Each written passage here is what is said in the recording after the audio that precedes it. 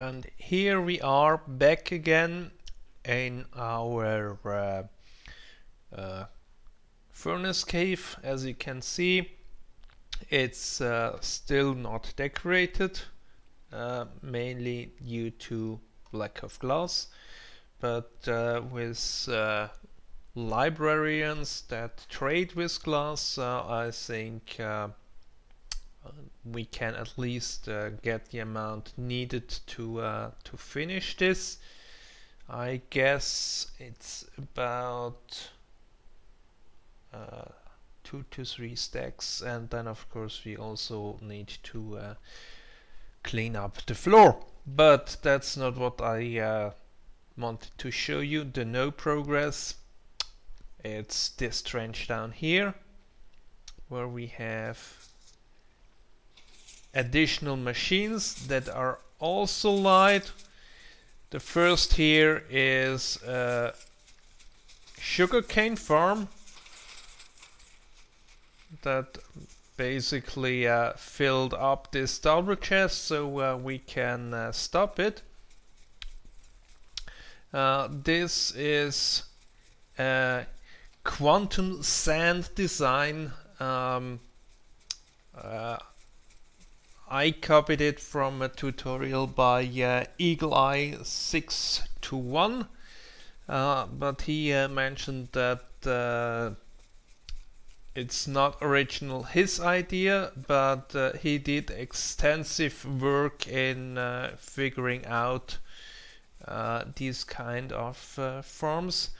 And down here we have another loud farm. It's a combined cactus bamboo farm with a smelting array. If we go down there,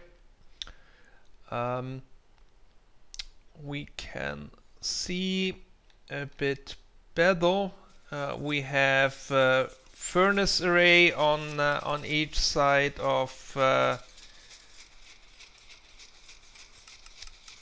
5 furnaces that basically smelt the cactus up and supplied by the powered by the bamboo, and then drops the green dye into lava because we don't care.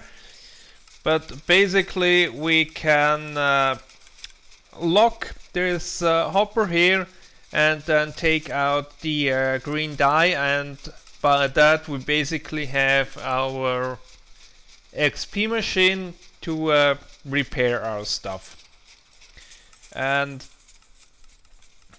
basically here, where it's not that loud, we can see the basic concept. We have a chest, a non-full block with 2 boats on top of it, nicely aligned, and then when the sand is dropped on the edge of the hitbox, you can see it here, it starts to vibrate, and basically this vibrating is about 3 times faster than 0 ticking.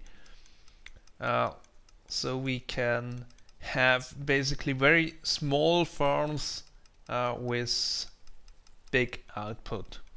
And now I have to go to craft some paper out of this sugarcane, so I can continue with the librarians.